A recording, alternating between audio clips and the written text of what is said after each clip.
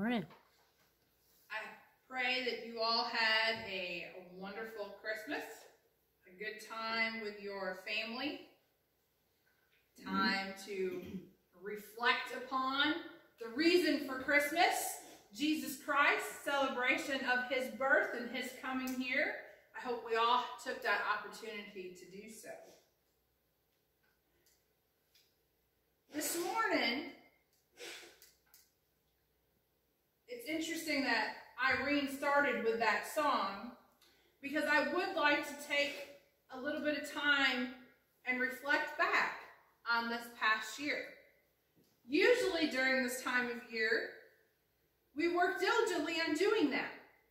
We look back and reflect on the previous calendar year. We take stock of things that we've accomplished. And we also take stock of things maybe we wanted to, but didn't. We look fondly on our favorite memories, our times with our family and friends, special moments that we got to share with loved ones in our lives. We use this time to remember those who've gone on before us. Sad because they're not here to celebrate with us, but at the same time excited because where they reside now is a whole lot better than anything this world has to offer. Amen. It's common for us during this time of year to talk about our New Year's resolutions. And I know some of y'all really like that word. So maybe it's a specific goal or a plan. Maybe it is a resolution that you're looking at for 2020. Whatever noun you choose to use about looking ahead. The point is that after we take stock of what we have or have not done this past year, we get a chance to make choices and decisions about what we would like to do or accomplish for the next 12 months. Perhaps you have a health goal. Maybe you'd like to lose some weight, eat better, eat healthier. That seems to be a pretty common goal when I talk to people. Losing weight's a common goal. Maybe one of your goals this year is to take a cooking class so you learn how to use all those healthy vegetables that we don't touch in the supermarket, right? Maybe there's a concert or a play that you'd really like to attend. Maybe, like many that I have talked to, it's about purging your life this year. Purging your home of excess items. Things that are still stuck up in that hallway closet that you haven't looked at in a decade. Maybe you're purging your life of extracurricular activities. Looking at and focusing on the things that really matter in your life and get rid of all the extras. I have a friend who every year sets goals to the number of books to read for the year. That's a lofty goal because reading is not one of my favorite things to do. But maybe you have a favorite author, somebody that you've been meaning to catch up with. Maybe it's volunteering. Perhaps you have looked at your life and decided you need to volunteer more, putting some more hours, looking at different organizations. This list could go on and on and on of all the things that we choose or choose not to do. The possibilities for our lives are endless. When I think of making plans or goals, I also think about some of the characters from the Bible. You see, there's a whole lot of examples of people who made plans. One of the people I like to think about is Noah. Now, Noah received plans from God on how to put together the ark. But in order to do that, Noah had to have goals in mind. There were only certain places that you could gather gopher wood. Where would it be available? How long would it take to transport? Who is going to help? How are we going to get that accomplished? I'm sure there were many plans that Noah had to put into place. He couldn't build the top deck first and then somehow put the bottom of the boat underneath it. He had to have a plan in place. He had to have daily accomplishments, daily goals to make the ark in its final construct. Or maybe let's think about the people that built the tabernacle. The plans again came from God, this time to Moses. Then afterwards, Moses tasked the craftsmen that were appointed for this task. The craftsmen then had the knowledge and the understanding to make plans, to figure out which section and what needed to be accomplished first so that they could build upon and ultimately build the tabernacle. You couldn't, again, start with the roof and then make the walls. How about King David? He wanted to build a temple. He was all excited about building a temple for God. But this time, God had other plans. Through Nathan the prophet, David was told that it was his heir that would complete the temple, and not him. So in this case, we see that a man had plans, but God changed them. What about a New Testament character? In the book of Acts, we find a man named Saul. He too had some plans. His plans were to destroy the way and all of its followers. He even went to the high priest and received letters to the synagogue of Damascus. Now these letters would have been an explanation from the high priest to those in charge of the synagogue as to what Saul's plans were, what his intentions were, and then an endorsement from the high priest and a blessing from them to continue this work. But it seems like God had other plans in mind. Here we have God interceding. Paul had a remarkable transformation on that road to Damascus. And instead of fighting the way,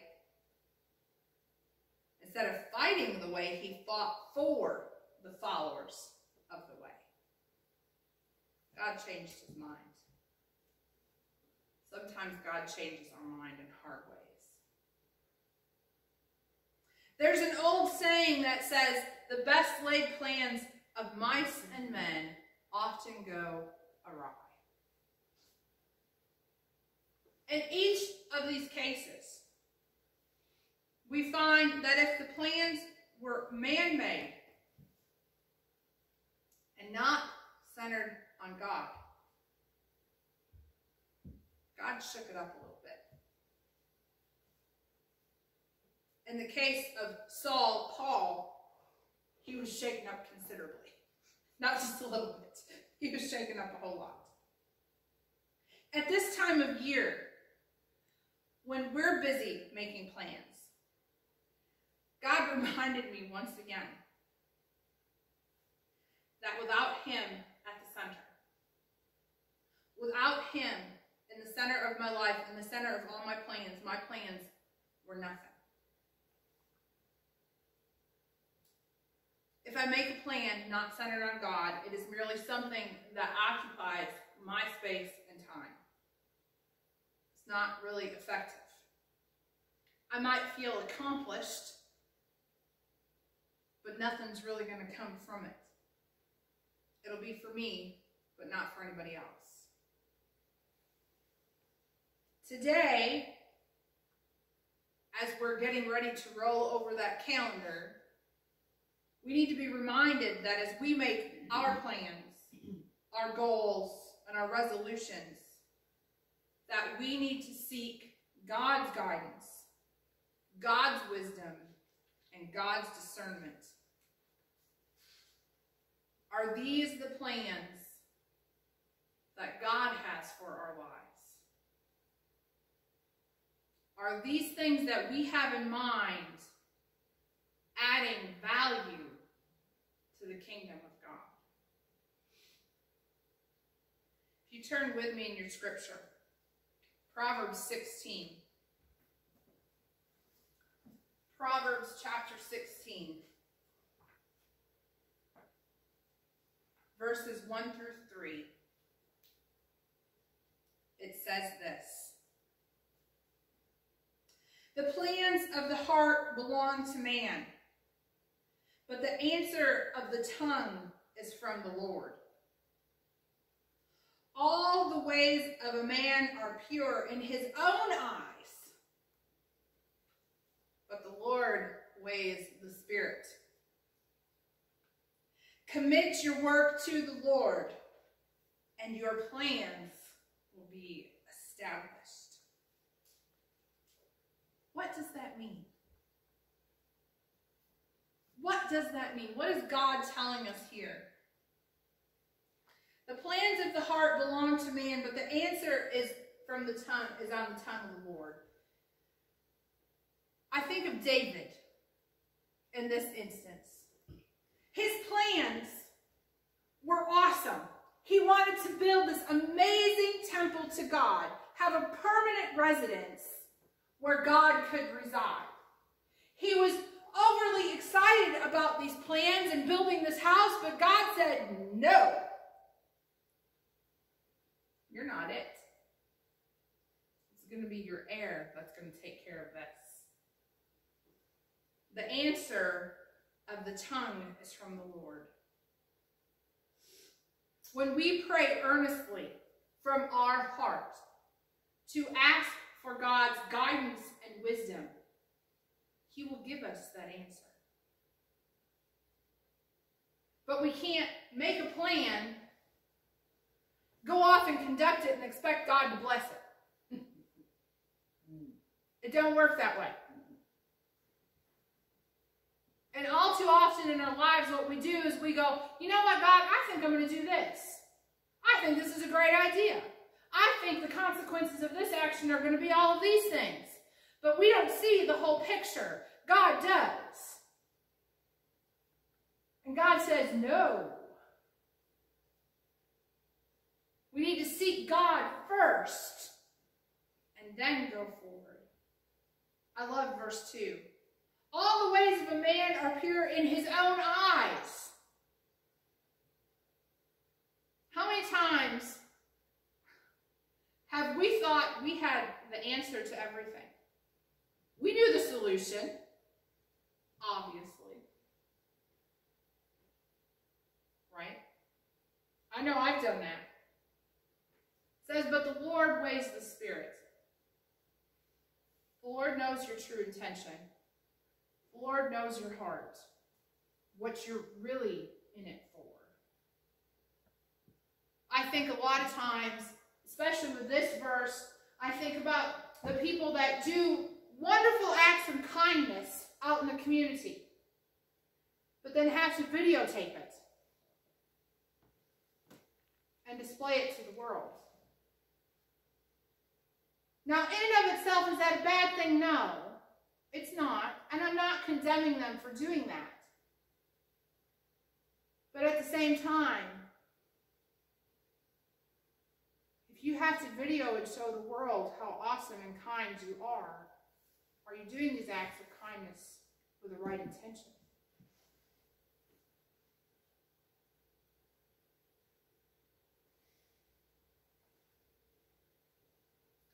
The Lord weighs the spirit.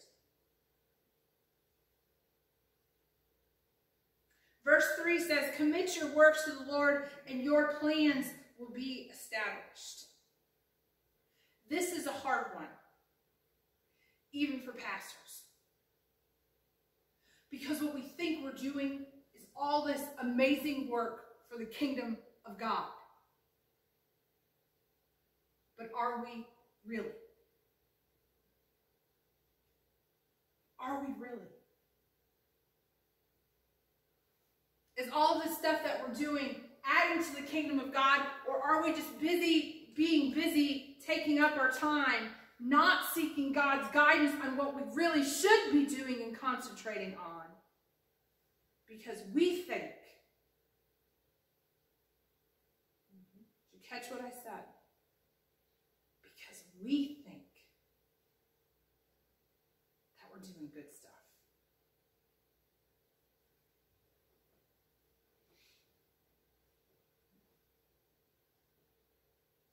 As we enter a new calendar year, and as so many of us are establishing things in our life, things that we want to accomplish for the next 12 months, I want to invite each and every one of you to seek God's will first. First of all, I would like you to be invited to join me in reading scripture this year. I think it's important that we do so. If you look on your calendar that you got, the very first top, there's an app on your phone that you can download called Read Scripture. Pretty simple. I think you'll be able to find it. It's called Read Scripture. It's done by the Bible Project. And if we start together on January 1st, by December 31st, if we read every day, you and I together will read the entire Bible in 1 year.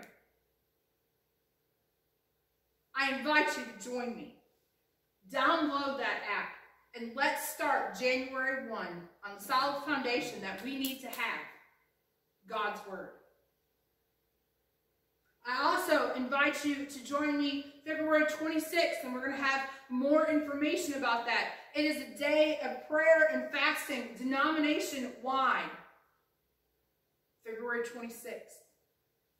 Please put that on your calendar. Let's pray for our denomination and our churches. I would like you to join me in seeking God's will for our lives, for our direction personally, but our direction for this church. Where God wants to take us. What things we need to be involved in as a church. Praying together will give us that answer. The Word tells us that we have not because we ask not. So let's start off the new year on the right foot by asking. With that, I want to tell you that on New Year's Day, Wednesday, January 1st, our church house will be open from 10 a.m. to 2 p.m. to anyone and everyone that would like to come and start the year in prayer. Here and Madisonville both. I encourage you to seek God's will for your life and for your direction. I invite you to come here Wednesday and pray. Start your new year on the foundation of Jesus Christ with His guidance, not our own. Let us close in prayer today.